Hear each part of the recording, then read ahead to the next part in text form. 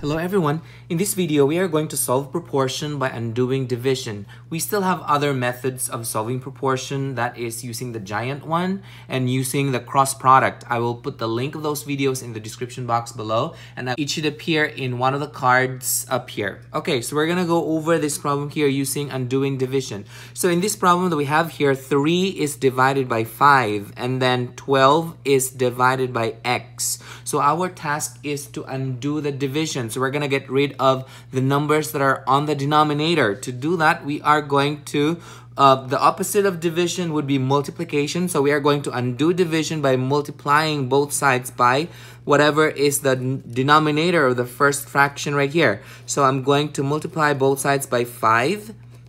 And I will multiply this side by 5 as well. So then from here, I can go ahead and multiply them across. So that would be 15. So 5 times 3 is 15 over 5 is equal to 12 times 5 is 60. And that is over x. Or we can also do it this way. We can do that since we both have 5 and 5. You can cross them out. That should also be fine. So then from here, we can go ahead and say that 15 divided by 5 is 3.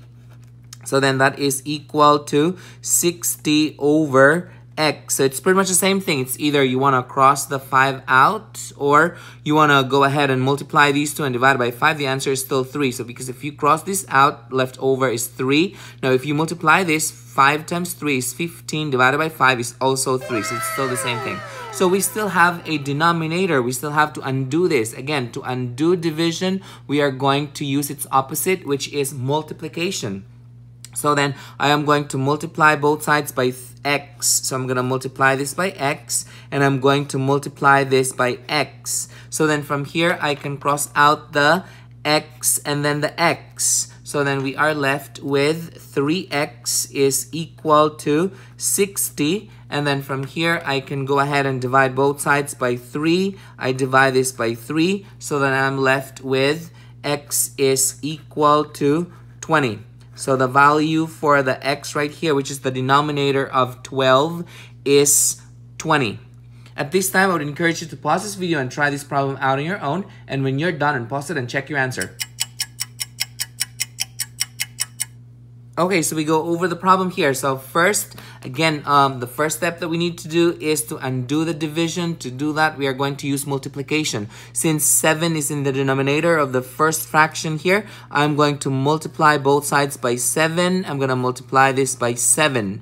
So then from here, I can cross the 7 out. And I am left with just x. On this side, it's just x. We cross the 7 out. So this would be x is equal to 18 times 7 is 126. And then that is over 63. So then if you divide this, that would come out x is equal to 2.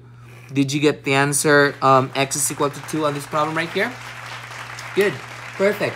At this time, I would encourage you to pause this video and try these two problems out on your own. And when you're done, unpause it and check your answer.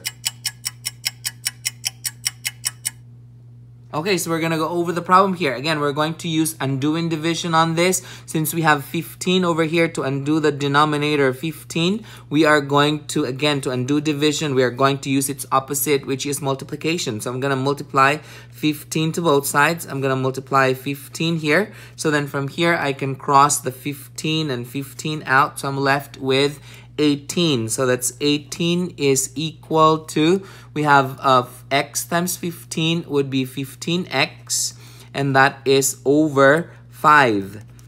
Now from here, we can actually, in some cases, in this case right here, we the 15 and the 5 can be divided to 15 and we get a whole number on that. But other than that, if it doesn't work, this is the long method that we have to, this is the method we have to go through. So first we are going to, since we have a 5 denominator here, we can multiply both sides by 5 and then multiply this by 5.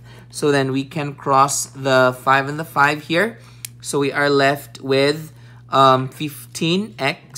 So that's gonna be 15x is equal to 5 times 18 is 90. So then from here, we're gonna divide both sides by 15. Divide this by 15. So we're left with x. So our x is 6. Now, the other way to do this, the shorter way, since the 5 is divisible to 15, so we can go ahead and show it this way as well. So again, originally we got an 18, so that's 18 is equal to 15 x over 5. So then we can just go ahead and divide this, since 5 works with 15. But in any case, if this wasn't 5, let's say this was 6, it would not work, because 6 is not 6 doesn't work with 15. So then we have to go through this process. I'm just showing you in some cases you can just go ahead and divide it right away, but in some cases it may not work. So if this was 7, 15 divided by 7 would not work. So that means you have to multiply 7 from both sides. But in this case here, since that is 5, so we can go ahead and write 18 is equal to 15 divided by 5 is 3. So that's 3x. So then we divide both sides by 3. We divide this by 3. So then you can cross the 3 out. So we're left with x is equal to 6. So you have 18 divided by 3 is 6. So the answer is still the same. Again, you can only use this route if the denominator is divisible to whatever is the coefficient of the x right here. Other than that, if it's not divisible, then that means we have to go through this process here. You have to undo the division. Did you get the same answer as this? Good. Perfect. Now let's move on to the next problem right here. Again, we are going to get rid of the denominators here because those denominator tells us that it was divided. So we can undo the division by multiplying it. So then from here, we're going to multiply both sides by x. So I'm going to multiply this by x here. So then I can cross the x out. So I'm left with 36 on the left side. So that's 36 is equal to 6x over 8. From here, I cannot divide this because it doesn't work. 8 doesn't go with 6. Neither of them go to each other. So that means we have to undo the division again. So we're going to multiply both sides by 8. Then I'm going to multiply this by 8. So then from here, we can cross the 8 and the 8. So we're going to multiply 8 times 36 is 288. And that is equal to 6x left over because we crossed out the 8 and 8 already. So then from here, we can go ahead and divide both sides by 6. We're going to divide this by 6. So we cross that out. So we're left with x is equal to 48. So this is the value of the denominator of 36. Did you get 48 as your answer on this? Good. Perfect. If you find this video helpful, hit like and subscribe for more math videos. See ya!